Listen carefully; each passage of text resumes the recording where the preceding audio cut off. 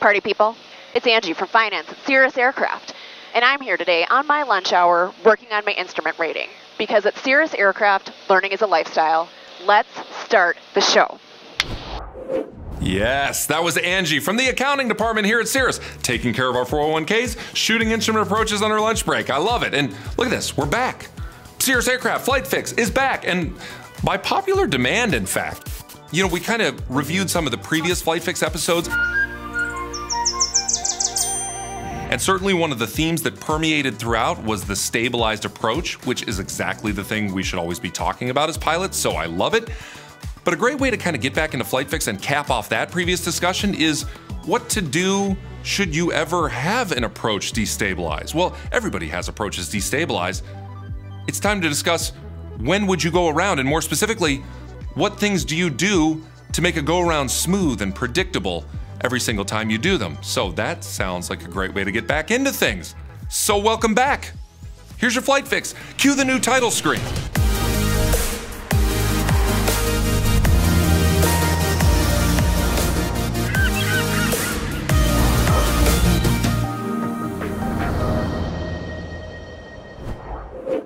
Welcome back to the Cirrus Approach Flight Fix, the bite-sized flight training show dedicated to those pilots who never stop learning. Feels good to say it again.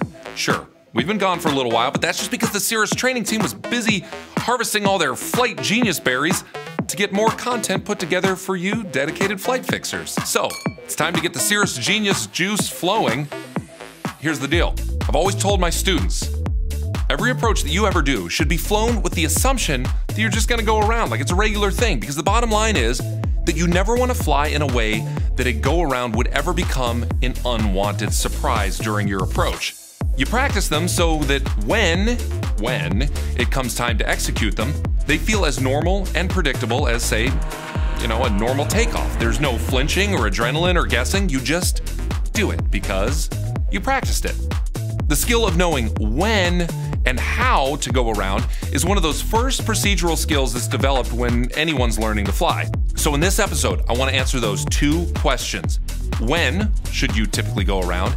And once that decision is made, how, procedurally speaking, like from the Cirrus FOM, how do you smoothly and safely execute a go around? As usual, we're going to hash this out in the revamped fake hangar in our pretend little training world we call Knoxville. Let's go do it.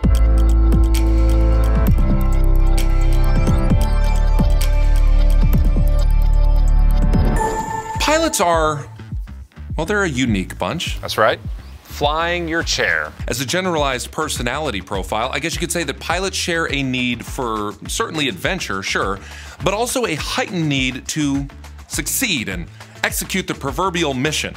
That second part is what can make the go-around conversation so difficult sometimes, especially when you're in the cockpit and it's time to go. It's convincing people to treat a go-around as a successful part of any flight and well-balanced breakfast, and not an unwanted failure, because it isn't. Anything can cause a go-around to any sort of pilot, and so they should feel like a common, everyday sort of thing, because really they are. So with our egos checked at the door for a moment, let's answer the first part of the two-part question. First, during an approach, when and for what reason would maybe a pilot normally need to go around?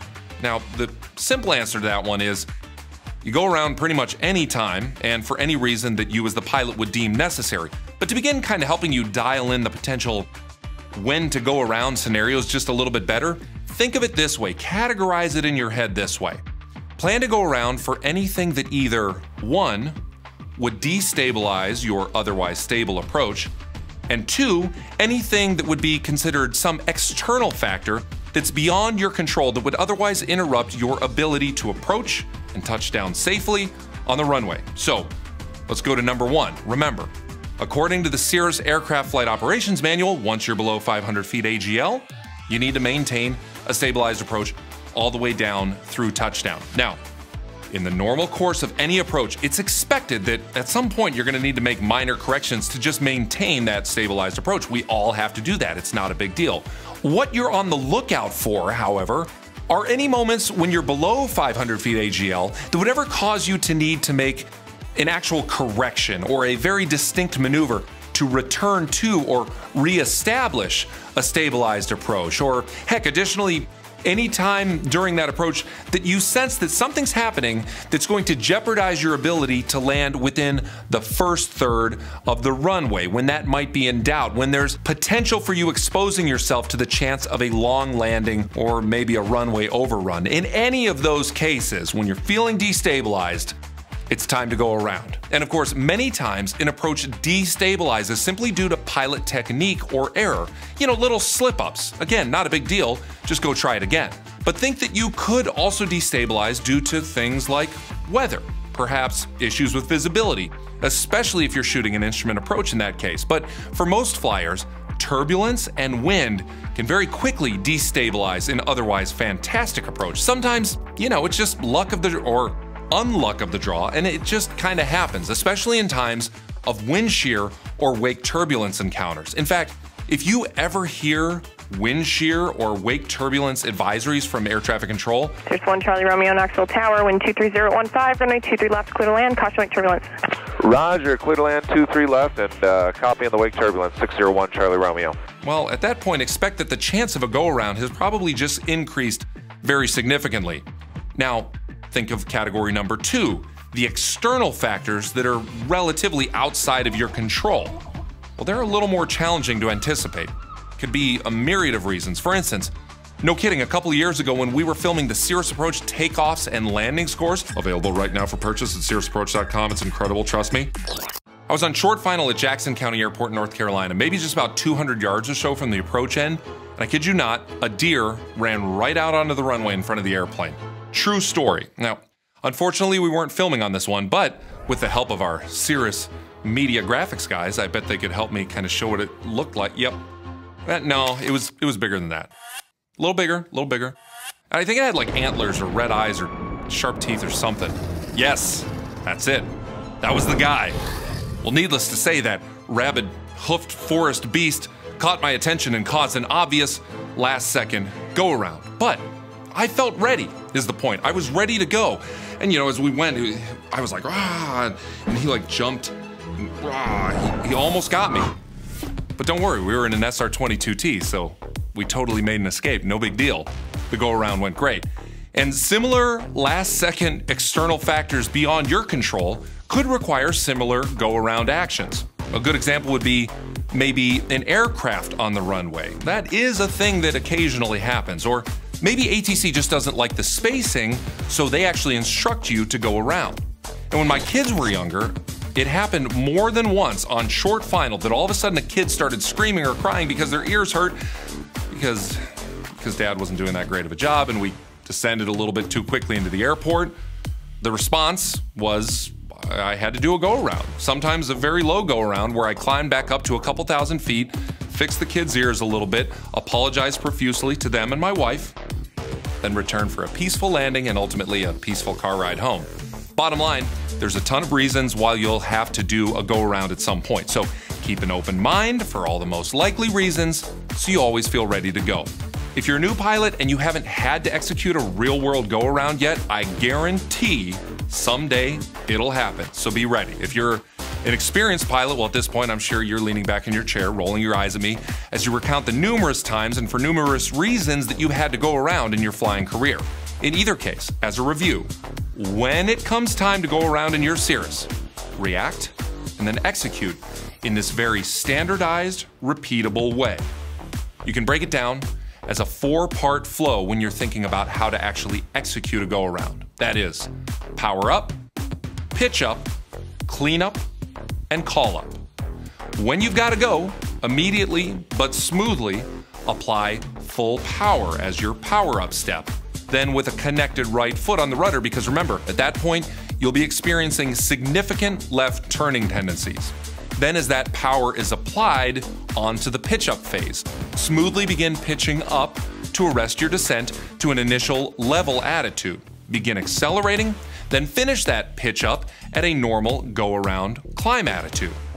if the Cirrus that I'm flying has a toga button, and they usually do, I always press that toga button so that I'm greeted with immediate go-around pitch guidance as we get going. Because for most people, one of the main challenges of going around and making it smooth and predictable, especially as you're learning, is the significant change in power. Sure, there's a big power change, but also it's the relatively rapid change in aircraft deck angle from the nose low angle that you've kind of been used to for a while on the approach, then to a pretty quick, relatively nose high pitch attitude for the go around. That sort of transition can be a little bit jarring the first few times you do it, or if you haven't done it in a while. So anything that you can do to get yourself immediate visual pitch guidance is a great thing. So power up, pitch up, and next comes clean up. In pretty rapid succession to that pitch up action, retract flaps to 50% to shed what is, at that point, primarily unwanted drag coming from that 100% flat position. Once you're established and comfortable at that initial go-around attitude, we'll then smoothly transition, just make little tweaks to get yourself to a pitch attitude that will hold VX or VY right there in your airspeed tape. Now, pro tip, as you're doing that, simply look for the same pitch attitude that you're used to during any takeoff. Finally, when you've verified a steady, positive rate of climb, all obstacles are cleared, and you're above your flap retract speed, finish your cleanup by retracting flaps to 0. And there you go. You've arrived at the fourth step in the go-around flow, and that is call up. So it's power up, pitch up, clean up, call up. That means let ATC or local airport traffic know that you're going to go around and you're going to try it again. No big deal. And if there was a fire-breathing white-tailed deer on the runway, well, best to let everybody know about that guy too. But all this talking truly happens at the end of the process. It's the fourth step because it's the least important part. As always, focus on the flying actions first. Get cleaned up, get your airspeeds, then do your communicating.